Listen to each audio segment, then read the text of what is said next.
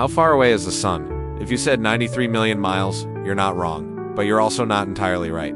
The distance is actually changing every single second. Here are the top 5 facts you need to know. Number 5.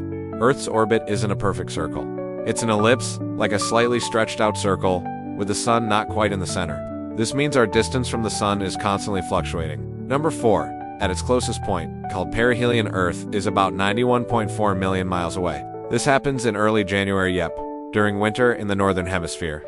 Number 3. At its farthest point, known as aphelion, we're about 94.5 million miles from the sun. This occurs in early July, right in the middle of summer for the north. Number 2. So why are seasons not based on this distance? It's all about Earth's 23.5-degree tilt. The tilt determines how directly sunlight hits different parts of the planet throughout the year. Number 1. The average distance, which scientists call 1 astronomical unit, or O, is roughly 93 million miles. This O is the fundamental yardstick we use to measure distances across our entire solar system. Fascinating, right? If you enjoyed this cosmic quick fact, smash that like button and subscribe for more space adventures. Thanks for watching.